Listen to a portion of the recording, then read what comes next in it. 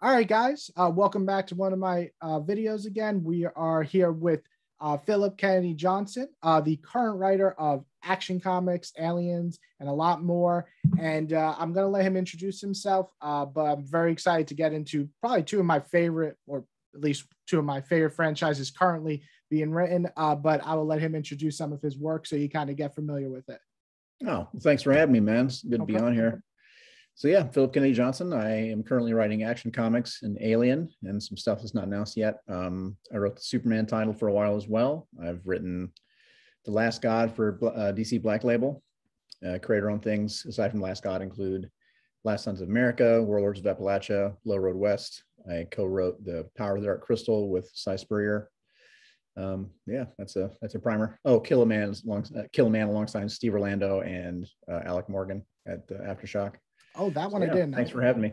Yeah, definitely. And now that you just announced all these works, I always like to ask artists and writers when they write so many different things, some indie, some for the big two, what would be like the one work where someone's like, oh, what's good that you've written? I know it's a hard question, but the first book you'd be like, yeah, read this one. This is pretty much my style. Oh, thanks. It really depends on what they're into. Like whenever, sometimes I get the question, about my work, but also just in general, like I've never read a comic before. What should I read? And I never just answer with a book. I need to know more about that person that's asking, like if that person just loves animation and like they constantly just watch Adventure Time and SpongeBob and with all that. I'm not going to give them the same answer as I would somebody who loves all the Marvel movies or somebody who doesn't watch any of that stuff and just watches Tarantino stuff, or like they just watch network TV, or I need to know what their loves are, as far as shows and movies, but also novels or even music or whatever. I just kind of want to know more about who they are. Yeah. I mean, The Last God is one I'm very, very proud of. It's high fantasy horror mashup. It's like, what if the Fellowship failed in a world where it's kind of like Tolkien meets body horror, sort of. Yeah. And I'm very, very proud of it. And it takes the lore and world building extremely seriously. It feels a lot like Robert E. Howard, Conan, like the bleak kind of fantasy in some places. But some people still dig out fantasy. So for them, I would say something like, and to a sports fan, I would say Kill a Man, which is a story about an MMA fighter who's outed as gay right before his title shot and loses everything, has to take it all back. Or somebody who's interested in LGBTQ issues as well. Like Yeah. Kill a Man is a letter to them. Written alongside Steve Orlando, who is, one of the most important LGBTQ voices in comics, in my opinion. My earliest work was Last Sons of America and Warlords of Appalachia, both genre stories with some political overtones.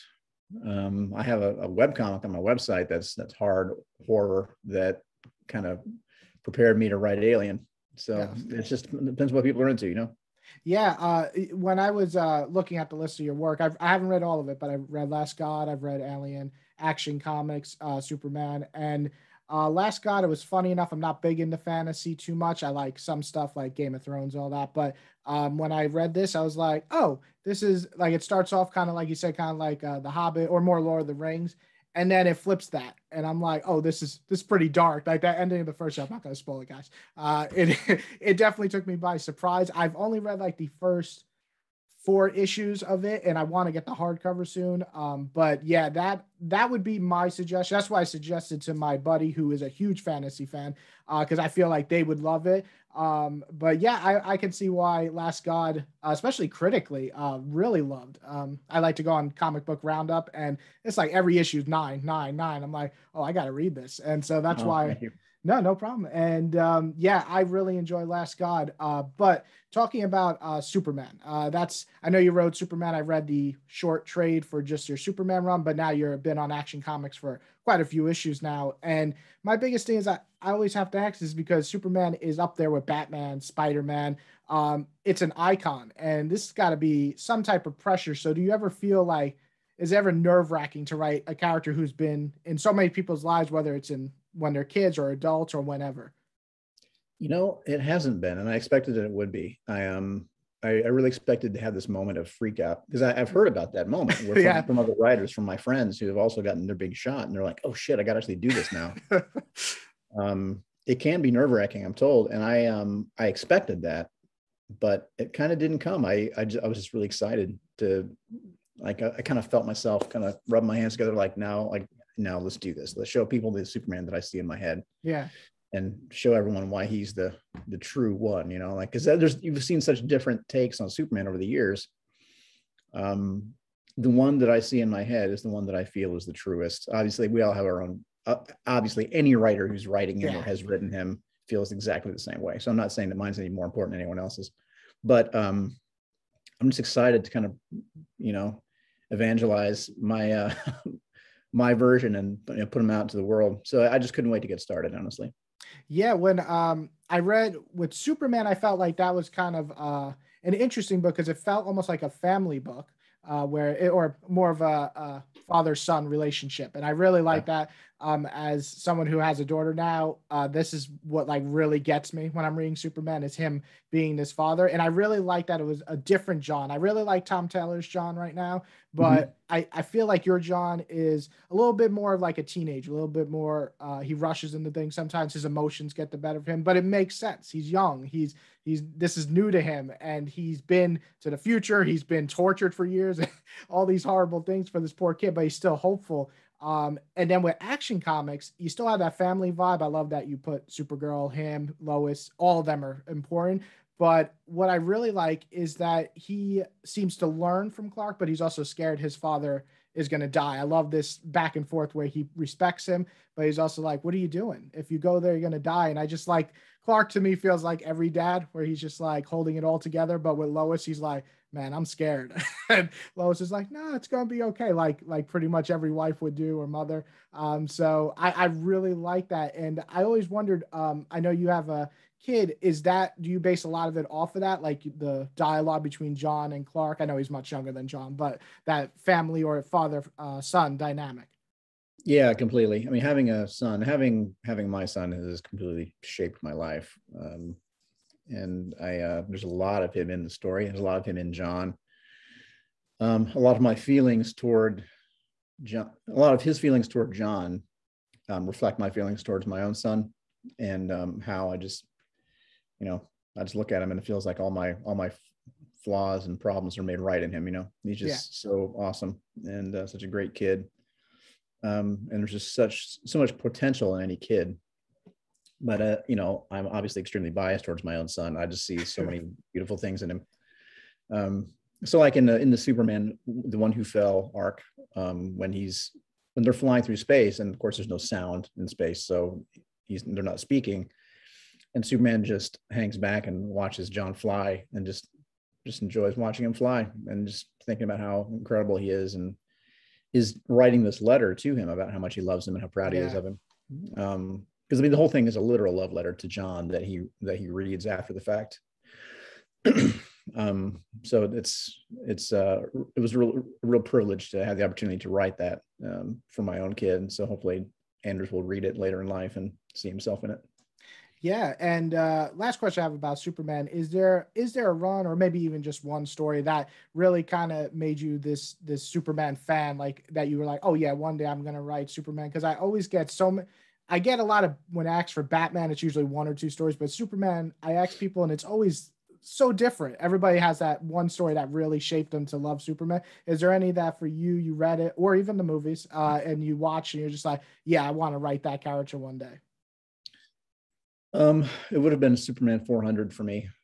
Oh, It's this annual that came out. Are you familiar with that book? I am not. No, so just everybody knows I've gotten to DC with New 52, which is not the best Superman. And I went back, so I've read a lot of like the big ones like Mark Waid's and Jeff Johns and all that prior New 52, but I've not read that far back yet. Yeah, that's the one that um, that made a huge impact on me as a kid. And it's funny, I've heard Bendis talk about the same issue. Oh, really? So I swear I'm not lifting the story. I've got it packed up. But Superman 400 is just a single, like a double size or so, annual. That's an anthology of different short stories, and the theme is Superman in the future. And it's as simple as that. But I think it was the same writer for the whole thing, but there's all these different art. Like if you look at the list, well, I mean, some of the artists actually wrote their own stuff, I think. But if you look at the credits page on the front, the credits are listed down the left edge of the page, and it's like all the most famous or most influential people who were alive at the time. It was early 80s or early mid 80s, like 84 or so. So it was like Frank Miller, Mobius, Jim Steranko did this big like Old Testament type thing at the end. There were pinups by like Sienkiewicz and Bernie Wrightson and Steve Ditko and Will Eisner and Jack Kirby and just an insane list. And I was used to, most of my books were older, even when I got them. They were like old, ripped up, secondhand, third-hand books. A lot of Kurt Swan in there. A lot of really old stories by like just legendary writers from the previous generation and artists. And Superman 400 was different than all of those. I was used to these one-off adventures where you open the comic, you get an adventure, and then by the last page, it's kind of over. Or sometimes there'd be one that goes from issue to issue, but many of them were just one-off adventures, like especially like the Silver Age stuff. So seeing a story that really treated Superman more like fine art, it was just it was my first experience with Superman as like appreciating it as an art form. Yeah. I mean, obviously every comic I've read is part of that art form, but that was, as a kid, that was the first time I really looked at the art styles were all so different. And I was used to the idea of Superman, like, this is what Superman looks like, you know, in my head, this is what Superman looks like. So seeing Frank Miller's take, you know, alongside Steranko, alongside, God, I'm drawing a blank. So many different people had such wildly different takes on what Superman looks like. And also such very different interpretations of how the world was affected by his presence. Yeah. It just really blew open my imagination for what was possible in comics, but also for what Superman means to the world. So I never forgot that. There was also this another annual, actually. 400 was not an annual, it was an anthology, but the annual number 10 is another one that was powerful to me just as a visual thing. The cover was this beautiful cover of Superman holding up a sword. And that kind of stuck with me. And that is definitely an influence on the story I'm telling now that he's becoming a gladiator again. Yeah. So the story inside is not about that. I want to say it is a Kurt Swan story, but I could be wrong about that. The story inside is not what I expected to read, but it still captured my imagination for what was possible. And because I mean, the idea of Superman holding a weapon in war is it's just so unusual and kind of doesn't make sense. Like the Superman who would not kill anyone. Yeah.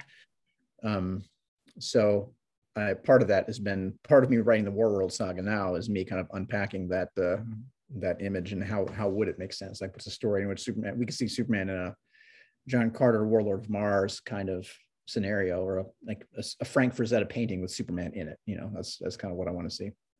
Yeah, the newest arc is, I've only read this one. I know the next one comes out Tuesday, and so I did get that vibe of almost similar to Planet Hulk. It's been a while since I read Planet Hulk, so I could be wrong, but like this super strong character that on Earth is almost unbeatable, but when going to space, also, I'm not going to spoil what's happening if you have to read Superman and the Authority, but it's what's happening and the position he's in. I was actually really excited that you actually are writing the Authority too, because I don't know where they were for like 10 years, but I love to see them back in the spotlight, especially with Superman, who is those guys aren't all that, I don't want to say good, but they do a lot of shady stuff, or they do it brutally. And Superman's that very Boy Scout, but not really. And the way he talks to them is almost like a father to them. So I'm really excited to see them all work together. Hopefully they do and they don't get split up by the next issue, but I'm really digging that. But as far as that, you also are writing Aliens, which is probably one of Marvel's biggest takes from Fox's Alien Predator. So my big question is, what's better, Alien or Predator? I mean, they're both awesome, but I've got to say Alien, right? Yeah. But no, my real question with Alien, I like to do a non-comic question. What's your favorite movie of Alien and then least favorite? I usually get the same least favorite, but I always want to hear what the favorite movie is. Least favorite is Resurrection by a lot. Um, I I love all the other ones. I mean, people are very critical of the new ones, but I love them. Yeah. And I know there are aspects of them, like little things that bug me that Yeah. aren't quite what I wanted or whatever. But they're still great. And the old ones are above reproach. Yeah. And I actually liked Alien 3 a lot more than most people too. My favorite, though, I feel like Aliens, the sequel, the 1986 Aliens, is probably the best movie of the bunch. Yeah. But my favorite, though, has to be number one. I think the second one is, as far as emotional arc and plot arc and incredible visuals and just such a bold decision to go in just a different way than the original. There's so many things about it that make the Cameron film just a 10 out of 10. But that first one had such an amazing impact. I can't imagine seeing it for the first time. I mean, because it's become such a cultural cornerstone. I just can't imagine not knowing what's happening in every scene. But imagine seeing it for the first time and just getting your mind blown over and over. Because I mean, the derelict, everything inside the derelict ship looked so crazy and otherworldly. And then the space jockey, and then those things and the eggs, and then you see one on his face, and every visual for a while, for every few minutes, you're just getting your mind blown over and over again, like just a series of car crashes. It just doesn't stop. So for me, it's that first one. Yeah, it's always hard for me to choose. I do go with Aliens only because I think it's more rewatchable. Like I would, if someone's like, "Which one do you want to watch again?" It's usually Aliens, but that's because it's just a quicker movie, I think, and it's more fun to rewatch. However, I did show my wife Alien for the first time about 4 years ago because our first date ever was Prometheus, which I like Prometheus, not the best first movie to show someone who's never seen Aliens. And then we went back and started watching them. And she was the biggest thing she took away from it is she's like, this is like really slow paced but creepy. It's so different than all the other Alien movies, Prometheus and so on. So I can see why, because when I'm reading your series now, which I'm really enjoying, it kind of takes vibes from almost all the movies, but its own thing. I love the fact they're on a spaceship again in the very first arc. I was like, okay, this is my favorite thing when you're trapped, when you can't get out. Right. That to me is the best part. But with your second arc, I don't want to spoil too much, but I really like that you're kind of doing it like almost like, I don't want to say they're a cult, but they feel like a cut off zone of people who aren't really all there, and they start doing terrible things to each other. And then the twist at the newest issue was crazy. What I don't know how long you plan to be on here, but do you like to tell more of just an arc and then take a whole different characters and everything for the next arc? Are you going to keep doing that? Because I love that, but I don't know if you're going to do like a really long arc.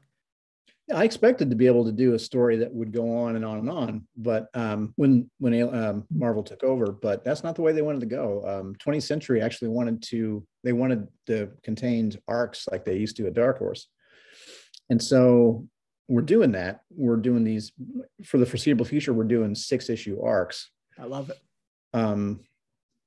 With these through lines that kind of tie them together. So instead of following the same characters all throughout the whole thing, there are these themes that tie together, or these subplots that continue from story to story. So people who do buy them all, it rewards picking up every miniseries, a little bit. You can very much tell that they're all in the same universe, Yeah, I definitely see that, and I like I never thought about, but man, aliens on a farmhouse or in a farm area, that is some scary stuff. They can hide in a lot of places. That one kill. Oh man, I wish I could. I'm gonna talk about a little this one kill that you did in that one arc where the guy's on the I think they're on a cliff or like they're talking, and it's just a sudden death that I was like, whoa. And usually comics don't surprise me, and that these deaths are probably some of the best. I've read a lot of the Dark Horse and I've liked them, but I've always wondered like why don't they push some of these like gruesome deaths, and the second arc definitely is delivering there. But there's one coming. Even better. Oh man, that death was hard. By far the best of the series, and just upsetting. Yeah, I like that. I feel like your story approach for Alien so far is you put enough twists in each issue where I'm like, oh, where are we going now? Or, oh, I didn't see that coming. But nothing over the top. It doesn't feel. That was my biggest problem with Prometheus. It's like just they throw so many questions. You're like, oh, but what about that? And then you just forget about it. You're like, oh, maybe next movie, but no. Mm. But for yours, I feel like you're just doing just enough twists and turns, and adding enough characters where I actually care about the characters. I think that's the thing I was missing for a while reading Alien. I actually care about your characters, and even though they're self-contained, right away I feel like you do a lot of family dynamic in a lot of your stories. I'm really liking that. But with this newest arc, I really like just I don't know, I don't want to call them a cult, but they feel like a cult in that little place. They follow one leader and then you find out what happens with that leader. So yeah, I really am enjoying Alien. Would you say that would you ever, I know Ed Brisson is going to be writing Predator, but would you ever want to write a Predator and Alien series, like a verse? Yeah, dude, I'm not going to say no to that. I love those movies growing up too. I actually read the novelization of that first movie a So lot good. as a kid. I thought Yeah. it turned out really good. I mean, I have no idea how well it holds up. I read it when but I liked it a lot back then. And yeah, I mean, when I saw the xenomorph skull in the hunter's ship in that second movie, I was so incredibly excited. Yeah. Um, and then yeah, I short answer is that yeah, I would totally love to do that. I'm having a great time in the Alien universe though, just keeping it to itself. If I ever get the keys to the crossover, I would want to treat it super carefully and not break anything in the standalone Aliens universe. I want to Yeah. introduce the Predators in a way that makes sense in the Alien universe and doesn't break any of that established lore, because that stuff is sacrosanct to me. I don't want to ever fuck that up, because the Alien movies mean so much to me. And that's one thing that I'm trying to course correct a little bit in these books, is I want these books to feel like they're in the same universe as the movies. That's one thing in the Dark Horse books, as cool as they are, some of them are incredible. They feel like a alternate universe to the films. I agree. And I want the books to feel like they're in the same world as the movie, so they can just go from movie to movie, or from movie to comic to movie, and it all feels like the same thing. That's kind of the guiding light of everything I'm doing in the Alien book. Yeah, I'm reading the omnibuses for the Dark. Well, Marvel's now publishing them, and when they have like a million different color aliens, I love these stories, but I'm like, doesn't feel like the movies, but it's still fun to read. But saying that, the Superman answer you gave your favorite. This question is now even more exciting for me because I love to get new comics I never heard of. But when you were growing up, or even as an adult, were there any writers or artists or stories that really stuck with you that you kind of inspired you to want to write more, or just ones that you love talking about? Like for me, it would be like something like Wise the Last Man, or as I got older, Saga. Those like kind of shaped me to want to read so many comics, not just Marvel and DC, but everything. Are there any out there like that for you growing up that really kind of made you the big comic fan that you are? Yeah, well, I mean, the Superman 400 is one of them that I talked about, but for a long time, almost all the comics that I got were out of these boxes of old third-hand books from flea markets and garage sales, and I was completely ignorant of like Vertigo or any kind of indie comic stuff, or any kind of counterculture comics that are being made. Stuff like, yeah, the Vertigo stuff like Swamp Thing, Preacher, Yeah. Those things, or even Watchmen, those things were just not on my radar at all. I'd never been into a real comic store. All the comics that I'd seen had come out of grocery stores and drugstores, spinner racks, things like that. Yeah. But that's the rare occasion I was able to actually get a new one. Like they were almost always really, really old. Yeah. So I just didn't know anything about the other stuff. Like Why the Last Man would not have been a thing for me. Yeah. When I started, like when I was late high school, I guess, or high school, when I was in high school, things at DC and Marvel were really getting shook up back then. That was when Age of Apocalypse was happening, and they killed Professor Xavier and just revamped the whole X-Men universe. And I hadn't been reading. I was not this old guy that's been reading comics forever, so I had no idea if it was going to go back or not, or how they were going to get out of it, get back to normal continuity. Batman was in a wheelchair, and John Paul Valley was Batman now. Superman was dead. Like I just didn't know how any of this was going to shake up. So it was like, wow, is this real? Like, because I was still a relatively new reader of new books. Before that, I was reading all this old stuff. So I found at some point I got they had the subscription forms in the old comics, and I subscribed to, I think, one of the Superman series. I can't remember which one. But that was a little weird because back then they would go weekly from Superman to Adventures of Superman to Action to whatever. And Batman was doing the same thing. So I had to kind of bend time and space to try to get the different series that I didn't have access to. But it was a really exciting time because I had no idea what was going to come next. And one of those things actually was Emerald Twilight that Ron Mars wrote for Green Lantern, where Hal Jordan was now a bad guy. Yeah. And we introduced a new Green Lantern, and that was really exciting too. I mean, I hated the idea of Hal being a bad guy, but I really liked the new Green Lantern that he introduced, Kyle Rayner. So yeah, I was really inspired by all these crazy moves, how big all the swings were. Some of them were executed really well, including Emerald Twilight. So yeah, I remember those being really impactful, partly because of the big swings, partly because that was just the age where I was really invested in it and just couldn't believe what I was seeing on the page. Kind of didn't know what to expect, if anything's going back to normal or not. So yeah. Yeah, I would say, growing up in the 90s, when I had to pick up comics, it would be like, for me, Green Lantern is Kyle and Flash is Wally, because that's who awesome. I grew up with. And then when I got more into trades in the early 2000s, I started getting more into the indie stuff.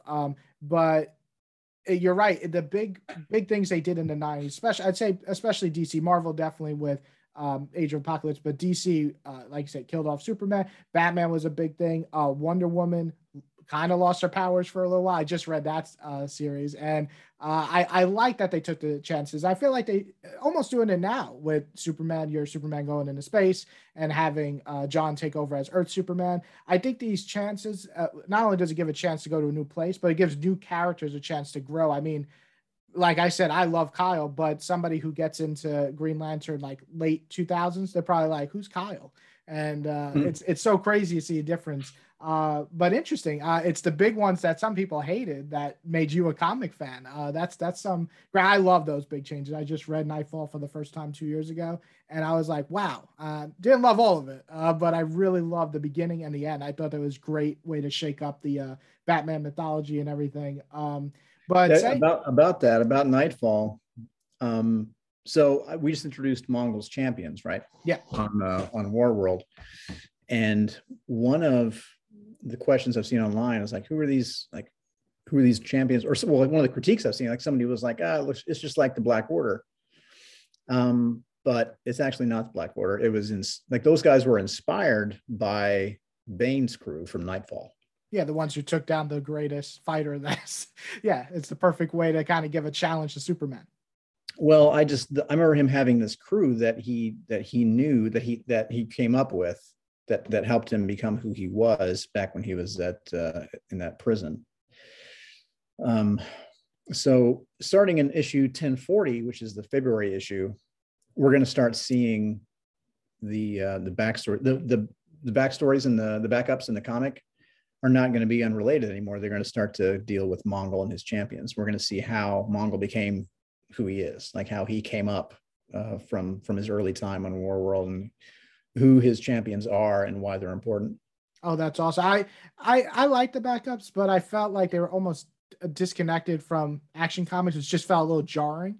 Yeah, that's my one critique. Like I wish that they were more connected. Yeah, I think they're being executed extremely well. I love everyone I've worked. I mean, I've got backups. I was gonna say, yeah, Becky Cloonan and Michael Conrad, and like Sean Lewis is killing it, and all these guys, like Brandon Easton. They're all such great writers, and the art has always been super on point too. So absolutely no shade thrown. And actually, Becky and Michael did a really awesome job tying in the Midnighter stuff with War World itself. Yeah. The ending was great, yeah. And I kind of wanted to get back to that. I want to get back to finding a way to tie them all together. So we're gonna start doing that with the backups starting in 1040. So pretty Awesome. excited. Yeah, no, that's really exciting. And with that, of some of the stuff I haven't read, so you might even have more genres, like you said, some political ones. But I've noticed that you kind of jump around. Like some writers kind of stick to a genre that they're really good at, but you go from the horror with aliens and Marvel Resurrection, and then you have the Cape Comics with Superman. You got the big fantasies like Last God. Is there a genre out there that you're like, you know what, one day I'm gonna do that, like comedy, maybe romance, anything out there that you want to write that you haven't wrote yet? I've got a comedy short story I want to do at DC at some point for an anthology. But the thing I really want to do, so I read everything that Brubaker writes, sight unseen. Yeah, same. And I would love to let some of that out and do a spy thriller or a crime story. Yes. And I've actually got one coming together now. Yes. That's going to be coming out probably in around like late spring, I would say. So yeah, I've got a crime / spy thing coming out soon that I'm way excited for.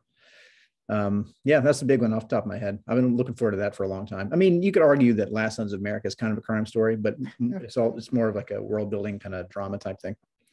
So I'm just going to go harder into that realm here very soon. Awesome.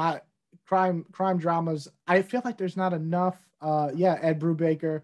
I really like Ed Breeson's crime stuff. Yeah, but there's just not enough. I'm trying to think. There's a new one from the Texas something that was pretty good this year.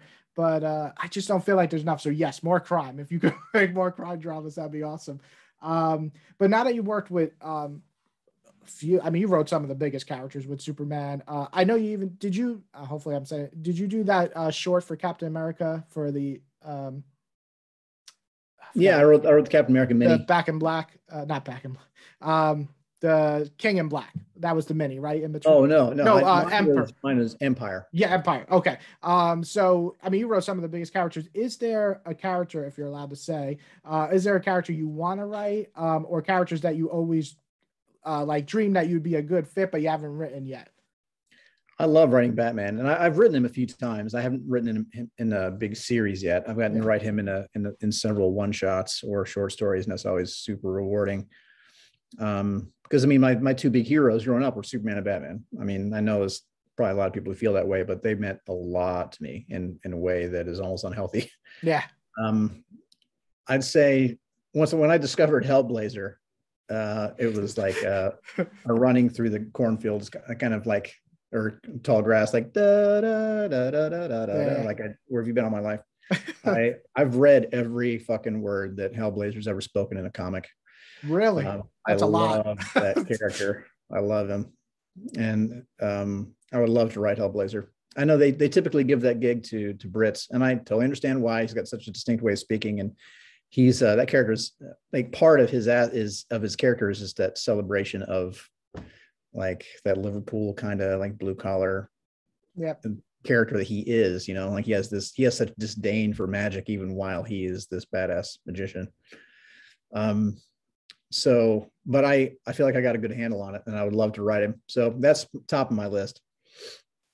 I would say Moon Knight too, and I'm told everyone wants to write Moon Knight. He's pretty great, but it doesn't always sell really well. Apparently, the new one's been very successful, which is great. Jed McKay's has been great. Yeah. I love Moon Knight. I love all the different takes, and I love that his character's so crazy that all the different takes make sense. That you can do different takes on Moon Knight, and it makes sense because of how crazy he is. He's as crazy as Batman probably ought to be.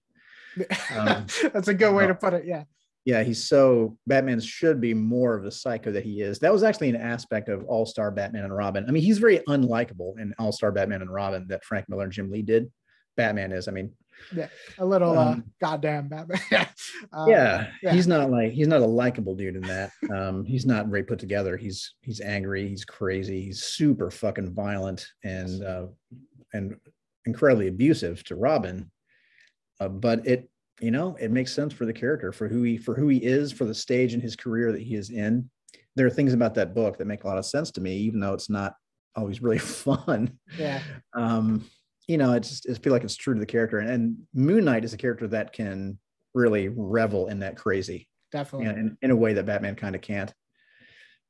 So yeah, I like Moon Knight a lot. Who else? I want to do a Doctor Strange Hellblazer team up, man. That, Because that would be awesome. I If they understand ever, why that would be difficult. yeah, but I feel like they would just hate each other.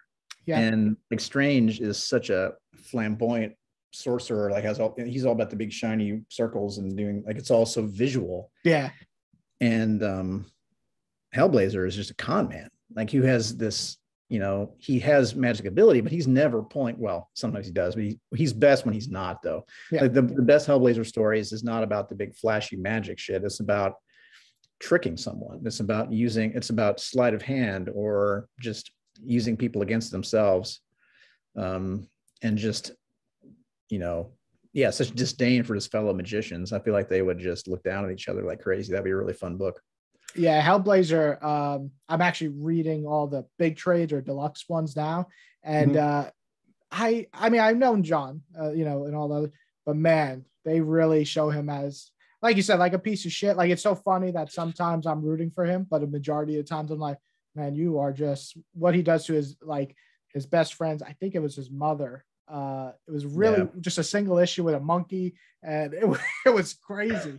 And so I'm just reading this like, wow, Hellblazer does not hold back. And some of this stuff is written 20, 30 years ago, and it's still like relevant of the politics. Or even more. Yeah. Yeah. And when he was first written, he was supposed to look like a very young Sting. Yeah. I never knew that, but he does look like Sting. Yeah. Like the original vision when he showed up in Swamp Thing, he's supposed to look like Sting. That was the model. Interesting. So that tells you how long ago that was. Yeah. When he was like in his 20s or whatever. Yeah. So he's definitely not a good dude, and he knows it. He wants that distance from people because he knows how he breaks everyone. Yeah. He's such a selfish dude. He's not a hero. So whenever I see the new 52 Hellblazer, no disrespect to anyone who worked on that book, but like that was because they had their marching orders. Everyone had to kind of, okay, like he's mainline DC now. He's not Vertigo anymore. We got to make him like a hero kind of. And that was this huge mistake, in my opinion, to try to make Hellblazer into a hero that's, taking down demons just because that's what he does. That's not who he's supposed to be. He only does good things when it's in his own interest, or when he doesn't just save people just because, and I mean, arguably he almost never saves anyone. Like when he does good for someone, it comes at this horrible price. Usually, like he ends up screwing them more than saving them more often than not. God, I just love writing that character. It's rough. It's like hard living writing Constantine, but I love that character. Yeah, I hope you do get to write. I mean, you're right. He kind of pops up for a while, and it's mostly written by Brits though. Tom Taylor is Australian and he wrote him. So hopefully some luck for you. But I really would love to see one character I like a lot that nobody really talks about, but I feel like because a lot of your stories are family dynamic, I would love to see you write something like Animal Man. I feel like I got to write an Animal Man short story. That was really cool. Oh, you did? I did. Good call. It was in, there's an anthology called Dog Days of Summer that it was really funny. The editors in that book were Dave Wildguys and Alex Antone, and they put together an anthology of animal themed summer stories. It was very specific, and there were some really fun stories in that book. Like there was one about Crypto, Superman and Crypto. There's one about Bat Cow in the end that DiDio himself wrote. But I got to write Animal Man. It was really fun. Oh, so that's awesome. And there's another family dynamic thing in there too. It's all about saving your pack. Oh yeah, I mean Animal Man. It's one of the rare 52 comics I actually really love. I mean, I love Grant Morrison. Oh, it was awesome. That was my favorite. I mean, I'm a huge Grant fan. Yeah. I mean, now that we're actually like friends to get to talk, which is a massive honor. The Jeff Lemire Animal Man was off the chain. Just so good. The art too was just it's insane how good that book turned out. I love it. Yeah, it's actually one of the rare comics I cried because of what happens. And I think now it's hard for me to read it being a father. I don't know if I could revisit right now, but it is crazy. But yeah, definitely Animal Man came to mind. And I was thinking I don't know, because when I read your Batman, Superman back and forth in Action Comics, not the newest one, but the last one, where he's just like, oh, this is new for you. And I was like, oh, this is funny banter. I like this. So I'm like, man, I would love to see like team up Batman and Superman or a Justice League. I would love to see Justice League come back to, like, when I grew up with Justice League, it was a big comic. And now I feel like Justice League, I want to get it back there, but I also don't want it to be big epic, just the team working together. So I would love to see you write after seeing your Superman and Batman. I want to see your rest of your team, and you're kind of writing a team now with the Authority with Clark, so I think you could do it. But There yeah, was last month we put out the Batman, Superman, and the Authority book.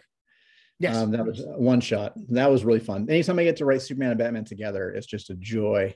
I mean, we had that scene where Batman's wrecking shop in Gotham in the rain, yeah, and Superman just kind of flying along with his arms crossed, just kind of talking to him while he's taking out these bad guys. And then you see him again on the fortress, like you mentioned. So showing more of that relationship in the Batman, Superman, the Authority story was really, really fun. awesome. Well, with that, I have a big question. With so much stuff that you already have out, I know you mentioned you have some coming out soon with the crime story, but are there any big ones that you kind of, even if you can't talk about it all, or ones that you want to promote, anything that you have coming up that you want to talk about for future work that you're coming out with? Well, the big one that I would love to announce is sadly too far out in the future for me to mention it. I would love to talk about it. That's going to be big news when it happens. Yes. But until then, Animal Man. yeah, but spies. No. Let's see. So there's the spy thriller crime thing. There's so depending on when this comes out, this is coming out this week. This interview. Yeah, I'm gonna put it out. I can push it back a little if it's like a big announcement. No, whatever you want. Okay. But this week, Action Comics 1037 comes out. Of course, this is the next chapter in the War World saga, the big fight that we've been building to all year, like literally for a year. We get to see that finally happen, so I'm really excited about that. And big moves happening, much like the books that we talked about back in the day. It's big moves, so I hope everyone digs it. The same day, there's a Gotham City Villains story. Gotham City Villains anthology with a bunch of super heavy hitters in there, and I've got a story in there with Riccardo Federici. Oh, wow. My colleague from The Last God. He drew a Ra's al Ghul Batman story for me. It's about it's a little bit time jump stuff happening between a chess game between Batman and Ra's al Ghul, and then something like a physical conflict that happens in modern day. Chess was a big part of my life growing up with my dad and me. We weren't like close, but we played a lot of chess, and that was something we bonded over. So it's about that kind of. So I'm really excited about that. Excited for people to see Ricardo's work because he is coming on board the Action Comics ongoing series. Oh, really? In January. Yeah. Awesome. Dude, you're going to shit yourself.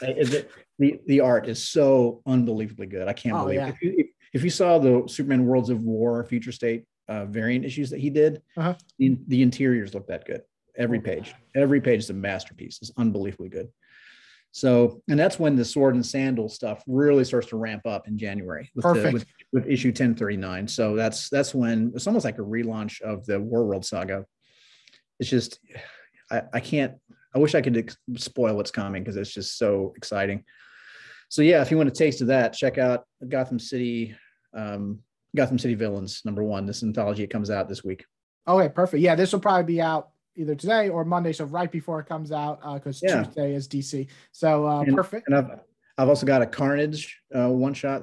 Ram V, my friend and I are doing a Carnage one shot. It's a 30th anniversary celebration of the character. Oh, I did see that. Yes, that's awesome. I also love a lot of is this, I always wonder, is it Ram or Ram? It's Ram V. Ram V. Yeah. His Swamp Thing. Yeah, I know it's awesome, right? I mean, I gotta say, I consider you newer time. I know you've probably been writing forever, but for him, can't even think. Like, there's a couple of writers that Kelly Thompson. You guys to me are like the next wave, and it's so exciting. You know, I'm a fan of reading, so I felt like that 2017-18 is when you guys started coming on board. And you're taking these characters where I'm like, yeah, give them something fresh and something exciting. And I almost get more excited for your guys' stuff than the bigger names, where the bigger names I get more excited when they're like, oh, we're doing our own book. And I'm like, oh, good. Because I think you guys have these stories in your head forever that you're like, oh, man, I want to write this Superman. He wants to write that Swamp Thing, which his Swamp Thing is amazing. So you're going to be writing Carnage, which... Carnage is that weird character I don't like, but I actually love his stories, if that makes sense. Like, he just has some wild stories like Carnage USA, but he's just a character I never liked, but for some reason, all his books are good. It's just such a weird character. Carnage USA is a good choice. Like Carnage is a character that can be very one-dimensional, kind of boring to me if it's not done well. If it's just like just a murder romp, like I don't know, I guess I don't need that. But if it's a really interesting take, it can be really fun. And they've let me do some creative things with it. When we did Extreme Carnage, that was my pitch for that was the symbiotes meet Manchurian Candidate, and they let me do it, which was great. Made this crazy dark political thriller that kind of played on current real life political divisions that are happening, and turned it into a Carnage story. So that was cool. And now this next one is basically Carnage meets The Exorcist. Oh man. Well, I mean, not literally, like there's not literally an exorcism happening, but it's the tone. When you read the book, you'll get it. You'll get what I mean by that, like how trying to capture that old horror movie kind of vibe. Yeah. So I'm really excited for it. Wow. So you got a lot of different stuff. I didn't even know about that. I've seen the Carnage 30th anniversary, which I'm blown away that it's been 30 years since Carnage has been around, but that's awesome. So you got a lot of good stuff coming up. Are you doing any, I don't know if you do Kickstarters. Are you ever do Kickstarters, or you mostly just publish? I'm not doing the Kickstarter right now. I was starting to look at Kickstarter stuff right when some big two things started to come together. So I ended up not getting around to it. And now the Kickstarter stuff I pay the most attention to are mostly the up and comers who are trying to like put themselves on the map, like the smaller books that are often super creative. Not to say that the big people doing stuff there aren't also awesome, but I'm trying to find like the hidden gems on Kickstarter. And I don't have anything like that right now. I am putting together a creator own with a good friend of mine, actually the artist from Kong, my Kong story from Boom, Forever, Chad Lewis. He and I are putting something together. That doesn't have a home just yet, but he's doing awesome work. That's going to be really fun to see. I'm doing a kids book with my friend Dustin Malik, who is the colorist on Smoketown. Smoketown is a creator-owned crime story actually that I did. So there is Smoketown. It's like a blue collar, like steel mill town anthology of crime stories called Smoketown. Awesome. Scout Comics. Yeah, please do. I'm very proud of it. That was me and a couple of friends. You know, my day job is music. Yeah. Quote unquote day job. It's kind of becoming the balance is more like 50-50 now, but I'm a musician with the military, and I had these other two friends who are both professional saxophonists who also happen to be really talented artists. And so the three of us just kind of for fun just did a comic, like made a web comic, and Scout Comics picked it up, and it ended up Scout Comics. Okay. Scout, my friend's part of them. He does Stake. I think it's called Stake. Nice. The vampire comic. And that's awesome. Well, I mean, you never know who you meet, and to meet them that's pretty awesome to meet them. And then they draw. I always, that's what I like to see is like people come together, just create something special. So that's a web comic that we can read online. Well, no, the first issue was, if you check out my website's just this is my full name. It's phillipkennedyjohnson.com, 2 L's and Philip. You can find The Lost Boys of the U-Boat Bremen there. That's a 110-page webcomic that's all finished, all black and white, like a period horror piece. That awesome. I mean, Ridley Scott's Alien is all through that thing too. You can totally see the influence. I'm definitely reading that. The Alien movies. Yeah, you'll dig it. If you like the first movie, you'll like that story. And the other one was just a one-shot called Killing Marcus, and that was the one that I made with my friends Scott and Dustin, and then that got picked up by Scout and became Smoketown, which ended up becoming an 8-issue series. That is awesome. So now it's all out there in trade.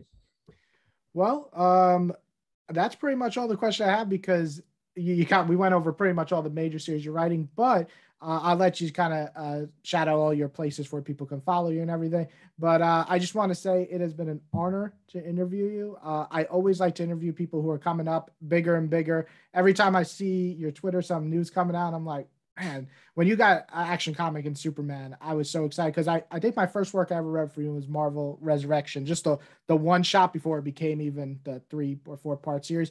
And I was like, I got to be honest, I hate Marvel Zombies. And I love Robert Kirkman. I did not like Marvel Zombies. So when I read yours, maybe because I had no expectations, I was like, wow, there are characters in here. Like people I care about are dying. Right. Like it really hit me. So I was excited since then. And then when I read your Action Comics, Last God, Superman, I'm like, yeah, this is a guy I got to follow.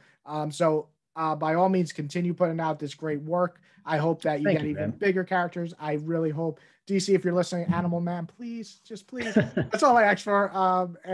Yeah, if you want to shout out anything or put your tags or anything like that for people to Yeah, follow. man. Thank you. Yeah, I'm online at phillipkennedyjohnson.com. I am on, let's see, Facebook under my full name, Twitter at Phillip K. Johnson, and Instagram at my full name with underscores in between. Awesome. And guys, if you haven't checked out any series, these are out on the stand. So just go to your comic shop, pick them up, especially the new Action Comics Tuesday. And then next Aliens, is this week or next week? No, sadly, because of some printer stuff happening, Marvel's had some delay issues. So 7 and 8. So the first trade, Alien Bloodlines, is out now in trade. And then issues 7 and 8 have come out since then. And those are the first two issues of Alien Revival. And then the issue 9 comes out, I'm told, the first week of February or something, like first or second week of February. So it's a little bit of a big delay. Pushback. Yeah. Yeah, I know those all those omnibuses are getting pushed. Everything's getting pushed back. I guess that's just how it is now. But if you want to jump on Alien, the way to go is the trade of Alien Bloodlines. I'm really proud of that story. That's the first foray into Marvel's Alien. Really very proud of it. So I hope you dig it. Yes, check it out. And guys, if you want to leave any comments below, leave them below. You know where to follow Phillip Kennedy Johnson now with all his tags. And I hope you guys enjoyed the video and go pick up some good comics. Thanks, brother.